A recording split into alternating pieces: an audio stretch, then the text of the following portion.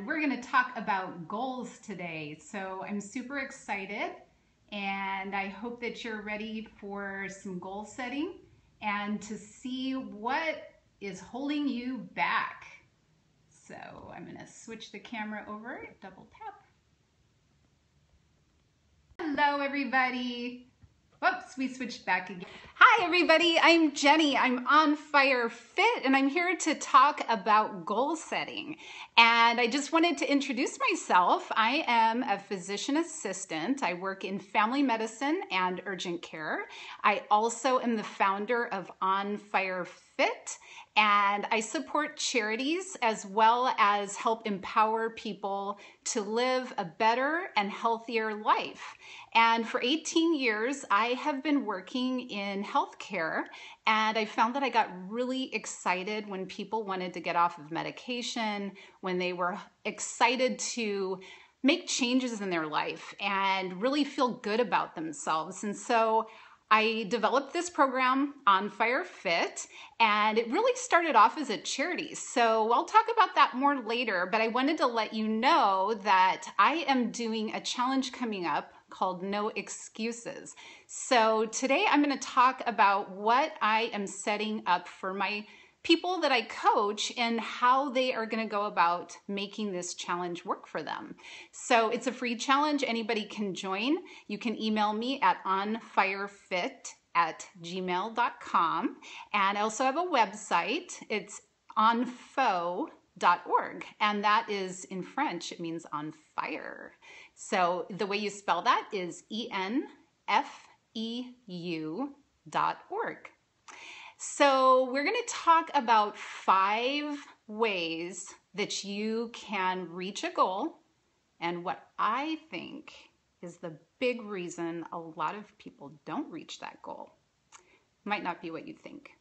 So number 1 is, what is your goal? Okay, that to me is kind of obvious for a lot of people. I mean, a lot of people want to lose weight. Some people want to just get off of medication. Some people want to get stronger and healthier. Some people want to get closer to God. And since I am a coach in faith, fitness, and food, this is an area that is of extreme interest to me, because I believe that a lot of what we find with hangups is our lack of connection to God. And so I use that in a lot of the things that I do with coaching. I believe that we love the Lord, our God, with all our heart, with all our soul, and with all our mind. And because of that, if we ask Him into our life to help us even in that area, we end up succeeding. So the first thing is to set a goal, and your goal is going to be something concrete. Not just I want to lose weight, not just I want to get off of medicine, not just I want to lower my cholesterol or something like that. Give it something concrete. I want to lose 5 pounds in this 21-day challenge. I want to be able to get up off of my knees without falling over. I want to be able to get closer to God by spending time with Him each day. So as soon as you've identified what your goal is, it needs to be concrete and specific. So you're going to jot that down, and I actually have an email that I send out that allows you to fill this all out. The next thing you're going to do is figure out what your excuse is. I always think that when we make excuses, we have basically taken it off our radar. It has made it out of our ability to even identify, focus, and pay attention to. And because of that, as long as we're making excuses, we are not going to make progress. So if you're just tired all the time, that is an excuse. We can work through that. It's not a problem. If you are time deficient, you have a lot going on, we can work through that. We usually need to identify where your wasted time is, whether that means getting an assistant to help with some of the tasks around the house, whether that means spending less time on social media, just sort of randomly looking at things. But usually time is something that we can work with. So you want to find where your area is that you feel is holding you back, and what exactly is that excuse. The next thing you're going to do is make a plan. So on number 3 step, your plan is to decide what you can do, regular amount of time, regular intervals, and write that down. So for instance, if I were going to start exercising, which to me, that's already kind of part of who I am. I don't really have to think about it. I just do it every day in some format. And so if you're trying to get started with that, what you would do is you would decide 3 days a week, I am going to set my alarm and get up 30 minutes early, and I'm going to meet somebody to go for a walk or go to the gym, or you will have a preset situation where you know somebody is going to be paying attention to you following through. So that is where your accountability is going to come in. When you set up number 4 step, your accountability, you need somebody that will be there telling you, did you do this? Asking you if you followed through. And if that person is keeping you accountable, they have to be able to give you a repercussion if you don't follow through. And that has to be very specific as well. So when you are trying to pick something specific, I love Chalene Johnson. I listen to her podcasts all the time. I do Smart Success, which is one of her programs that helps people move forward in different areas of their life and business and stuff like that. And one of the things that she talked about is having your kids keep you accountable. And if you don't get up those 3 days a week and do your 30-minute exercise, that you will be doing their chores for the week, or you'll be paying them twice their allowance. And most people say, I do not want to have to do that. And so therefore, they end up doing the work. And there are all different kinds of techniques to help keep people accountable. I am here to help you get those steps in place, help you get that going. And so those are all the things that we're going to do to try to get you towards your goal. So step number 1, identify the goal very specifically. Step number 2 is decide what your excuse is. What is that hang up that seems to always hold you back? If you say it's financial, then we need to come up with something that doesn't cost much, but it doesn't hold you back. The step 3 is to have a very definitive plan, and it has to be with actual time and give you a specific day of the week that you're doing it, specific time of the week, that kind of thing, okay?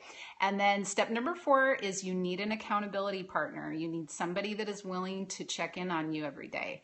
It can be very simple. It could be a spouse or a friend, or I actually help keep a few people accountable too. And then you need your repercussion if you don't follow through. And your big reason that you oftentimes don't make it is because you don't ask God to guide and lead you. And that is totally what happened to me for many years. I had a lot of stomach trouble.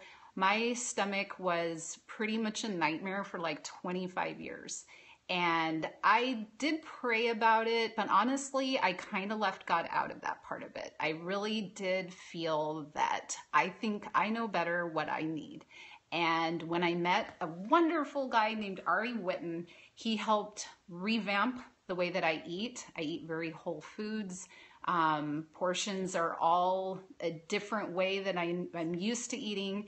I actually probably eat more than I used to, and I didn't change my weight, which I've always been thin, but I feel really good now. And I had to take a leap of faith because the way he recommended that I eat was so different from everything that I've ever done before. It was really scary, and I prayed very hard about that for a long time, saying, God, if this is something that I need to do, I pray that you give me the strength to just keep going forward. I hadn't eaten beef in like 25 years, something like that. And I started having to eat more meat and beef. I had restricted a lot of different kinds of fats because I thought those were triggering my stomach trouble. And I started eating a lot more fats. And there's a lot of different things connected to that that make us feel stressed because it's not what we're used to. How am I going to react to that? How's my stomach going to feel? What's going to happen to my weight? All of that. And God totally provided for me. He gave me a wonderful person to help me, very patient, and taught me how to eat differently. And it's funny because through all these years being in the medical field, I actually got into medicine because nobody seemed to understand what was going on with my stomach. And I wanted to have compassion for other people and teach them how to eat better. In the process, here I was, probably 16 years into medicine, and I finally started feeling better. And it's an amazing feeling. I would love to help you too.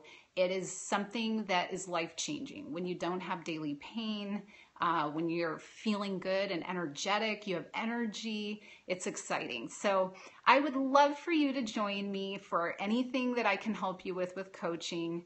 I believe that we really need to incorporate God into all that we do and love Him with all of our heart, with all of our soul, and with all of our mind, with all of our strength. And in doing that, in asking Him into even our health and our fitness, we actually start to see our goals come alive. And it's so exciting. Last night I was reading a verse and it hit me. Hope deferred makes the heart sick, but when the desire comes, it is a tree of life. And that's from Proverbs 13:12. And I've read that verse before. I grew up in the church and everything, but I didn't ever really understand what that meant.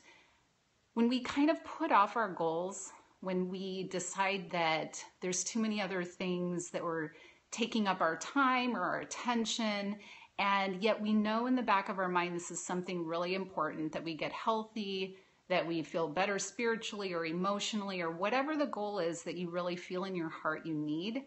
When we keep putting it off, it makes us sick. It makes us sick from head to toe, emotionally, spiritually, and even physically. But when we get the desire, and now we have a plan, and we have people motivating us, and we have God on our side, it is a tree of life. And a tree of life, it is exciting. It makes you come alive. It makes you want to get up in the morning. It makes you want to help other people. And so I am so excited to share this with you. I'm on Fire Fit. You can find me I'm on Facebook on Fire Fit, on Instagram on Fire Fit. I have a Gmail on firefit@gmail.com. My website is www. I guess you don't have to say that anymore, huh? Onfo.org. On Fire Fit is coming. I actually have a wonderful lady that is putting together my website, but for now, the website is enfeu.org. And I support charities in India as well as locally with the proceeds from my business. And so I hope that you'll join me along the way. And please always send me questions, comments. I just love to help and I just want to serve. And I just want to show people God's love because He has given me so much grace and love. And it makes me just want to give it to you too. So if everybody of you know me very well, shoes is my thing. So I have to end this with the pair of shoes next to me. I actually kicked them off for this, but this way you can see what shoes am I wearing today, because my hubby totally provides all these things and I love him to death. So here we go. I'm going to see if I can make this happen. So we're going to go this way down to... You can see the shoes. There they are. Some of my favorites. Okay, everybody. I hope you have a wonderful day and send me a message if you'd like. Talk to you soon.